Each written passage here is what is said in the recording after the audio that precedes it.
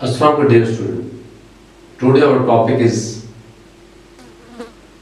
production of the organization, in which we discuss different level of the material which are issued from store for production purpose.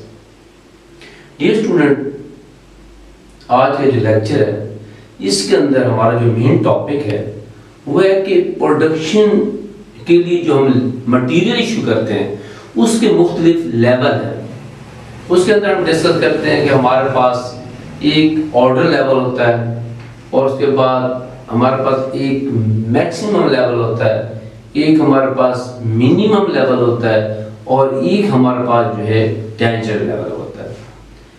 Danger level होता है। Dear student, first of all we will discuss that what is the maximum level, what is the minimum level, what is the order level and what is the danger level of the material which we use in the production of the organization, of the companies, of the production companies.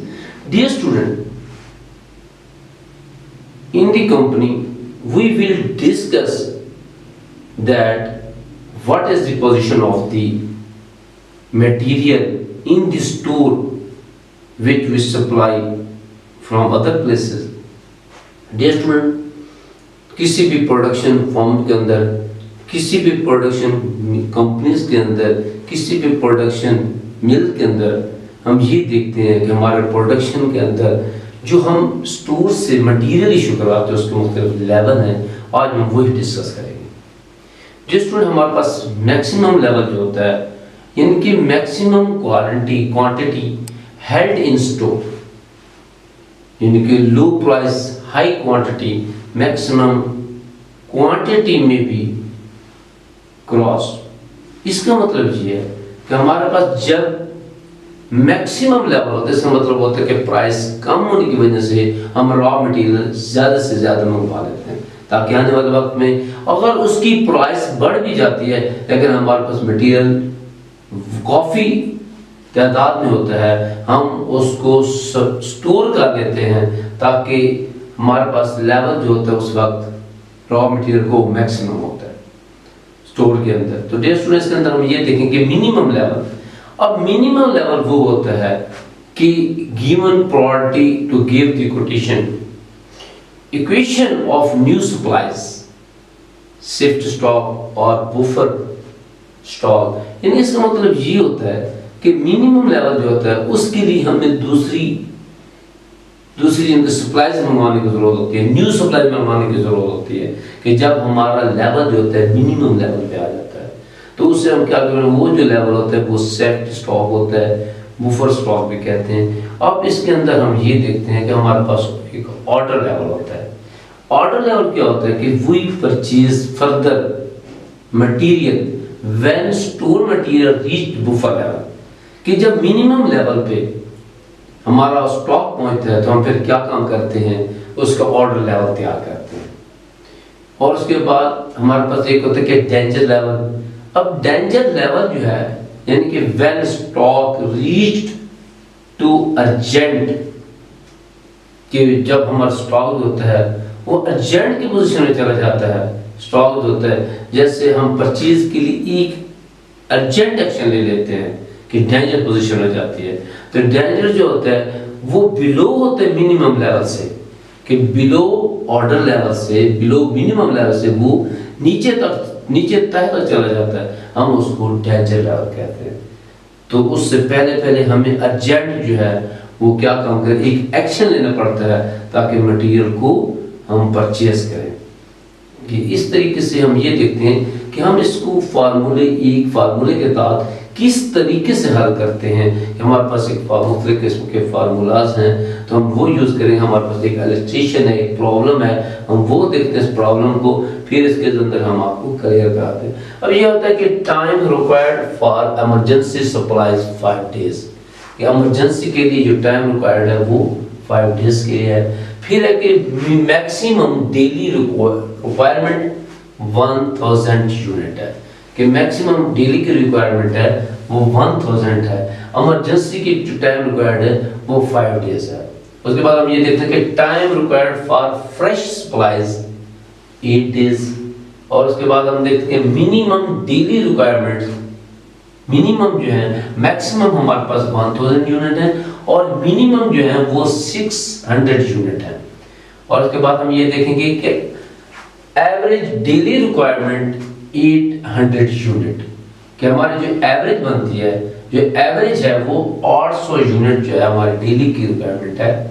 और उसके बाद है कि most economic order quantity 10,000 unit है, कि हमारी जो order economic order quantity है वो हमारे पास 10,000 यूनिट है। अब from the following information we are required, क्या क्या हमें चीजें जरूरत है, हम क्या क्या चीज फाइंड आउट करना चाहते हैं, वो है कि हमारे पास ऑर्डर पॉइंट और उसके बाद मैक्सिमम लिमिट, मिनिमम लिमिट और डेंजर लेवल। तो ये हमारे पास मुख्तलिफ रिक्वायरमेंट है। हम इसको एक फार्मूले के जरिए हल करते हैं कि ऑर्डर पॉइंट कौन सा है, किस तरीके से हम कैलकुलेट करते हैं, और मैक्सिमम लिमिट कौन सी है और उसको किस तरीके के साथ हल करते हैं, फिर मिनिमम लिमिट्स हल करते हैं, और उसके साथ हमारे पास डेंजर लेवल आता है कि उस वक्त जैसे कि हमारे पास डेंजर लेवल हम देखते हैं कि minimum level below minimum level और danger level below reorder level. तो इसको हम देखते हैं कि हम इस प्रॉब्लम के अंदर हम मुख्तलिफ चीजें जो है ये फाइंड आउट करेंगे। तो डियर स्टूडेंट, अब हम ये देखते हैं कि हमारे इस इलस्ट्रेशन के अंदर, एक प्रॉब्लम के अंदर हम ये देखते हैं कि हमारे पास हम मालूम करेंगे कि हमारे पास order level, order point means order level हम मालूम करेंगे। तो इसका जो फार्मूला है कि maximum daily requirement multiple time required to receive material, कि हमारे पास क्या है, कि वो कहता है कि मैक्सिमम रिक्वायरमेंट हमारी क्या है। जब हम इस बात को देखते हैं कि हमारे पास मैक्सिमम रिक्वायरमेंट हमारी जो है वो 1000 है, 1000 है, और उसके बाद मल्टीप्लाई क्या है, मल्टीप्लाई करना हमने कि time required to receive material, कि हमारे पास मटेरियल रिसीव करने के लिए कितने डेज होते हैं, वो हमारे पास time required for fresh supplies 8 days, 8 days है। जब हम मैक्सिमम डेली रिक्वायरमेंट को टाइम रिक्वायर्ड रिसीव मटेरियल के साथ मल्टीप्लाई करेंगे तो हमारे पास 8000 यूनिट आ जाता है, 8000 यूनिट आ जाता है। तो ये हमारा एक ऑर्डर लेवल है, जिस ऑर्डर लेवल पे जब 8000 यूनिट हमारे पास आ जाएंगे, इसका मतलब है कि वो ऑर्डर लेवल तक हम पहुंच गए। इसके बाद हम ये कहते हैं कि मैक्सिमम लेवल, कि मैक्सिमम लेवल क्या है।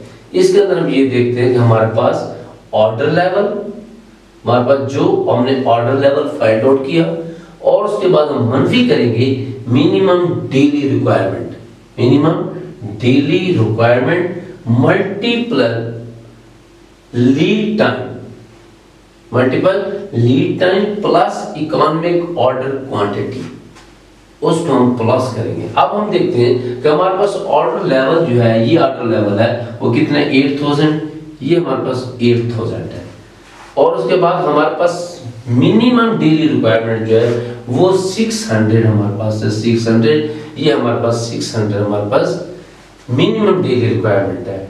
और हमारे पास फिर लीड टाइम जो है वो हमारे पास 8 डेज है, 8 डेज है, ये 8 डेज है।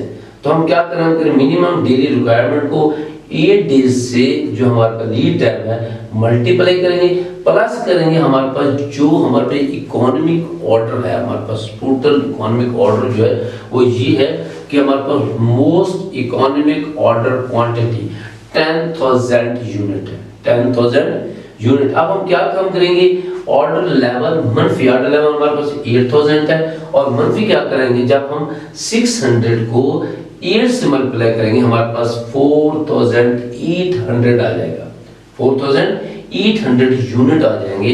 तो फिर हम ये देखेंगे हमारे पास 8000 मनफी हमारे पास 4800, और इसमें प्लस हम करेंगे 10,000 यूनिट जो हमारे पास इकोनॉमिक ऑर्डर क्वांटिटी है, हमारे पास most economic order quantity 10,000 unit है।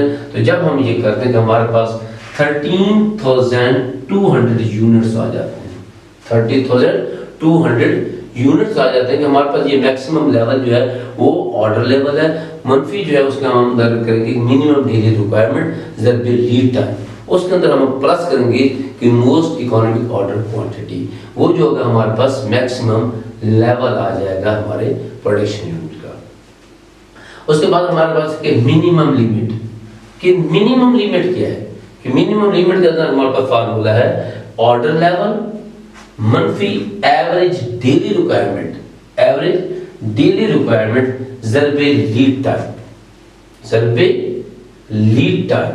अब हम क्या करेंगे कि हमारे पास ऑर्डर लेवल हमारे पास 8000 है, ये हमने कैलकुलेट किया हुआ 8000, तो हमारे पास 8000 आ जाएगा, और उसके अंदर हम मनफी करेंगे कि एवरेज डेली रिक्वायरमेंट जो है हमारे पास 800 है, एवरेज डेली रिक्वायरमेंट हमारे पास 800 है, और मल्टीपल है हमारे पास लीड टाइम 8 डेज है, ये हमने हमारे पास 8 डेज ये है कि 8 डेज को हम उसके साथ ज़रब लेंगे, 800 को साथ ज़रब देंगे तो हमारे पास 8000 है, मनफी हम करेंगे तो हमारे पास 6400, 6400 जब हम उसमें से मनफी करेंगे हमारे पास आएगा 1600 यूनिट्स आ जाएंगे, वो हमारे प्रोडक्शन का मिनिमम लेवल जो है वो होता है कि 1600 यूनिट्स मिनिमम लेवल प्रोडक्शन हमारी ऑर्गेनाइजेशन के अंदर ये है कि मिनिमम लेवल। उसके बाद हमें देखते हैं डेंजर लेवल कौन सा होता है, कि वो लेवल जो बिलो रीऑर्डर लेवल होता है या बिलो मिनिमम लेवल जो होता है उसे हम उसे डेंजर लेवल कहते हैं, और उसको कैलकुलेट करने के लिए हमारे पास फार्मूला जो यूज करते हैं average daily requirement, average daily requirement ज़रबे time required for emergency supply. क्या अब हम ये देखते हैं कि एवरेज हमने देखना है कि average daily requirement, average daily हमारे पास जो है वो 800 है, average daily requirement, average daily requirement 800 है, और उसके साथ हम मल्टीप्लाई करेंगे कि time required for emergency supply, time required हमारे पास क्या है कि हमारे पास time required for emergency supply 5 days, ये 5 डेज आता है। हमारे पास इस तरीके से एवरेज डेली रिक्वायरमेंट जो है हमारे पास एवरेज डेली रिक्वायरमेंट जो है वो है हमारे पास 800 यूनिट्स, और हमारे पास इमरजेंसी के लिए जो है वो टाइम रिक्वायर्ड जो है वो 5 डेज है। तो इस तरीके से हम स्टूडेंट जी हमारे पास मुख्तलिफ रिक्वायरमेंट थी जिसके अंदर हमने फाइंड आउट किया कि हमारे पास मैक्सिमम लेवल कौन सा होता है, हमारे पास ऑर्डर लेवल कौन सा होता है, हमारे पास मिनिमम लेवल कौन सा होता है, और हमारे पास डेंजर लेवल कौन सा होता है। किसी भी फॉर्म किसी भी ऑर्गेनाइजेशन के अंदर स्टोर के अंदर जो हमारे पास रॉ मटेरियल होता है वो हम रिक्वायरमेंट के मुताबिक उसको सप्लाईज मंगवाते रहते हैं, उसकी सप्लाई मंगवाते रहते हैं, तो उसके अंदर बात ऐसी पोजीशन क्रिएट होता है कि सप्लाई पीछे से बंद हो जाती है, ये इतनी नहीं आती जो हमें रिक्वायर्ड होती है। तो उस वक्त क्या होता है कि मुख्तलिफ ऑर्गेनाइजेशन कंपनी हमारी प्रोडक्शन कंपनी के अंदर मुख्तलिफ पोजीशनें क्रिएट होती हैं। तो बात करते ऐसा होता है हमारे पास जब सप्लाई होती है उसकी कीमत कम होने की वजह से हम ज़्यादा से ज़्यादा सप्लाई मंगवा लेते हैं, उसको हम मैक्सिमम लेवल करते हैं। फिर मिनिमम लेवल होता है कि हमारे पास क्या होता है हम प्रायोरिटी देते हैं कि सप्लाईज को मंगवाया जाए, जिसके अंदर हमारे पास शिफ्ट स्टॉक होता है, बुफर स्टॉक, ऐसी पोजीशन क्रिएट हो जाती है। फिर उसके बाद हमारे पास ऑर्डर लेवल होता है, वो ये होता है कि जब हम स्टोर के लिए कोई purchase further material when store material reach to buffer level. तो इस तरीके से हम ये देखते हैं कि हमारे पास जो होता है स्टॉक होता है, जब बुफर स्टॉक होता है तो उस वक्त हमारे पास मिनिमम लेवल के लिए हमें मटेरियल को मंगवाना पड़ता है। तो इस तरीके से हम क्या काम करते हैं। फिर हमारे पास ऑर्डर लेवल होता है, ऑर्डर लेवल को हम ये क्या काम करते हैं, ऑर्डर लेवल जो है उसके लिए भी ये होता है कि हम मटेरियल उस वक्त मंगवाते हैं जब हमारे पास एक एंड हो जाता है मटेरियल के लिए, फिर हम ऑर्डर देते हैं कि हमें फर्दर मटेरियल की जरूरत है। तो इस तरीके से डेंजर लेवल की ऐसा लेवल होता है जो हमारे पास मिनिमम लेवल से बिलो चला जाता है, बिलो रीऑर्डर लेवल होता है। तो ये मुख्तलिफ किस्म के लेवल जो हमने आपसे डिस्कस किए हैं, और किसी भी फॉर्म के अंदर, किसी भी प्रोडक्शन फॉर्म के अंदर हमारे पास स्टोर के अंदर मटेरियल के लिए मुख्तलिफ किस्म के लेवल होते हैं। तो रेस्टोरेंट में जो उम्मीद है कि आपको इस लेक्चर की समझ आ गई होगी कि ये हमारे कॉस्ट अकाउंटिंग के बेसिक पॉइंट जो हम आपसे डिस्कस कर रहे हैं, तो इंशाल्लाह फर्दर हम इसका इम्प्रूवमेंट करेंगे। और इससे है कि हमारे पास काफ़ी सारे ऐसे स्टूडेंट हैं जो हमसे डिस्कस करते रहते हैं कमेंट्स के अंदर, आप भी हमारे साथ डिस्कस किया करें। इंशाल्लाह अल्लाह ताला बेहतरी करे, अल्लाह ताला आपको अपने मकसद में कामयाबी दे। अब यूनिवर्सिटी स्कूल रनिंग में आ गए हैं, बच्चे जो हैं वो पढ़ने शुरू हो गए हैं, कॉलेज यूनिवर्सिटी आना शुरू हो गए। तो इस तरीके से है आप हमारे चैनल के अंदर हमारे बेसिक हमारे पास कॉस्ट अकाउंटिंग के लेक्चर होते हैं और बेसिक अकाउंटिंग के बारे में लेक्चर होते हैं। तो आप हमारे चैनल को लाजमी विजिट किया करें, सब्सक्राइब किया करें, लाइक किया करें। तो इंशाल्लाह आपको हमारे चैनल से बहुत बेनिफिट होगा। अपने दोस्तों से भी शेयर किया करें। तो इस वक्त के लिए मैं आपसे इजाज़त चाहता हूँ। अल्लाह हाफिज़।